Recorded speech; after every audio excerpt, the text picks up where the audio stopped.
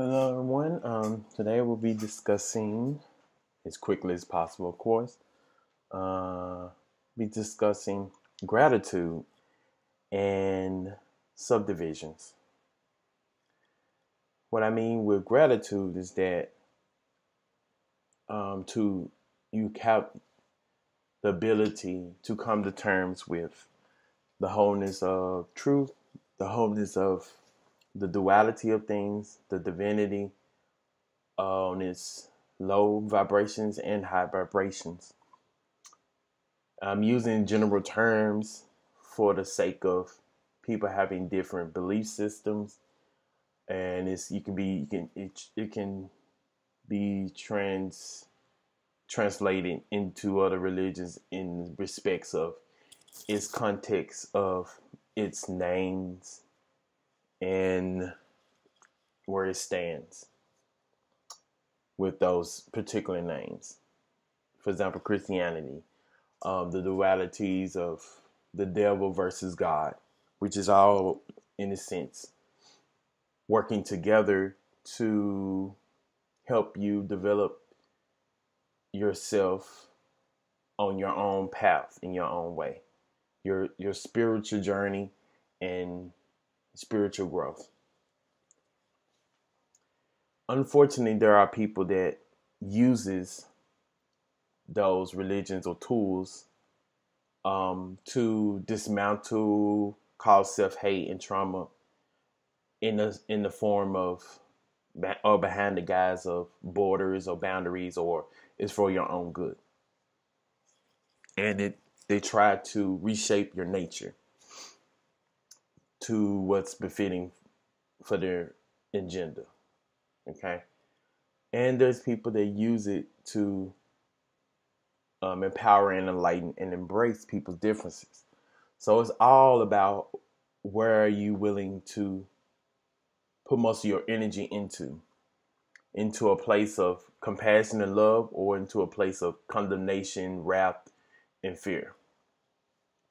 But all in all, in the end, I have faith and hope that, like they said, love will conquer all.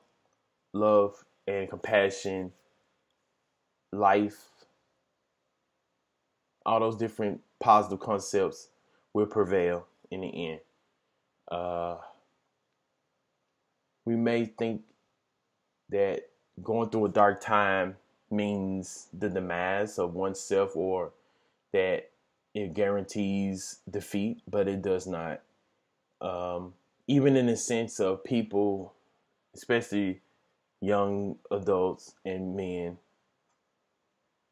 in the case of life and death, that they decide to take their life, it still can bring about a positive awareness for others around, including the ones that have directly caused or influenced them to commit that terrible act or negative act.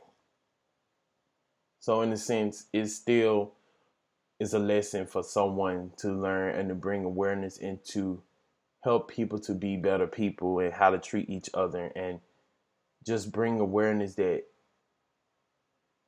we are all human and we deserve love and not self-hating or hating one another because of differences. I feel like this need these things need to happen to invoke and promote a world where we can all share together and not impede or implode on anyone else's way of life or living, and respect other people's differences. So, in a sense, we all need to show gratitude to all forms of essence of life and destruction, the polarities of it all. And in a sense, darkness is not always or should be associated to just evil or negative, because darkness is the shelter of all it is of life and goodness and holiness and love and passion, it highlights the truth. It highlights what things you need to come to terms with. And sometimes it takes low vibrations for you to reach enlightenment. So for anyone to just demonize any form of way of life is just to show context that they haven't come to terms with something themselves, or they haven't reached that place of enlightenment where you can see other people's point of view without condemning them for it. It allows people to see things in the round. So yeah, I think the benefits of it is astounding in the end, despite of the uncertainty, despite of feeling vulnerable. Sometimes you have to relinquish control, and I had to learn it myself, and I'm still learning. We all have to learn this, on and on throughout our life span, and in our other lives down the road. So that's the benefit of it all. Even when it hurts, even when you don't want to let go, sometimes you have to, in order for you to get to the next level. Yes, it feel like I'm regurgitating and it's irritating, but it's all for the best. So thank you, everyone, everything. As chaotic as it is, thank you, because this ultimately brings about a place of heaven and utopia for everyone. Now, to go on to subdivisions. All life matter, and it's hard for some people to understand this, but it's not, because you got to understand that everyone's hurting, and when hurt people. If you ever heard that term, you know what I'm talking about. Anything, any aspect. When slavery happened, it happened because they was in a place of desperation and they were hurt. Those people that enslaved us, they were also in a form of slavery in themselves. They were also seeking liberation. And in the process of dealing with it, they dealt with their traumas and hurt and pains and oppressions. So what you think is going to happen? They're going to invoke some of that onto the next person and to the next, because they're afraid of being in their vulnerable position again.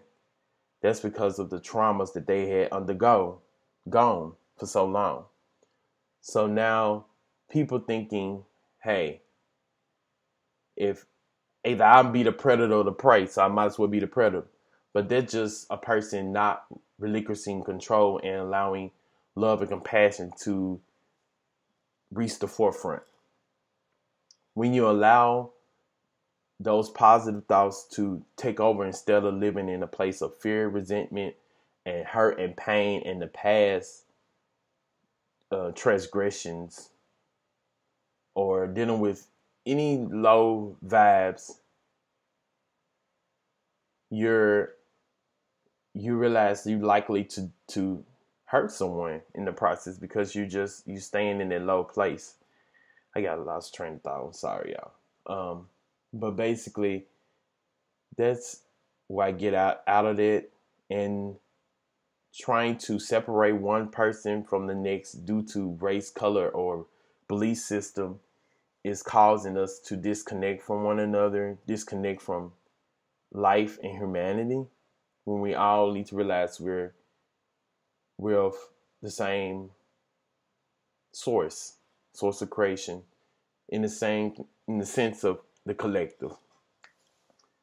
We need to break down all these walls, these divisions, and build it up to where everyone can live and coexist in harmony, and understand that nobody's problems or issues is above the other. We should all be allowed to express ourselves in our entirety and love one another because of our differences. Because in the same sense, we are all alike in some way. We're all just humans trying to live the best life we can live and wanting to be happy. So, in our truth, of course. So yeah, that's what I take with all that, and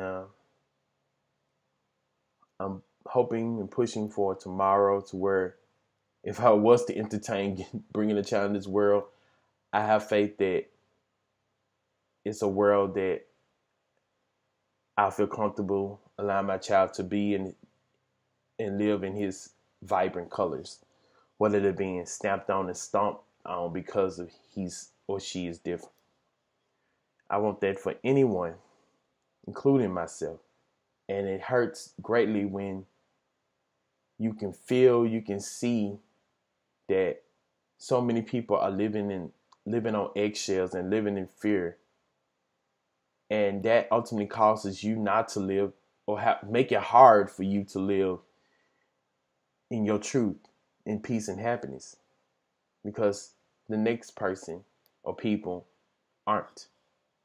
We are in this, whether you want to believe it or not, we are in this together. This is a big world, small world, and it should be shared in harmony and in love and in heaven, not in a low vibrational place of in turmoil and hate and hell. I know that low vibrations and are still part of the human expression, but lingering in it for years and years isn't healthy for any of us. So it's always best to invoke and promote self-love, unconditional love, and acceptance for everyone. And having platforms and having ways for everyone to express who they are without being condemned for being different. Thank you guys for your time. You have a good day or night.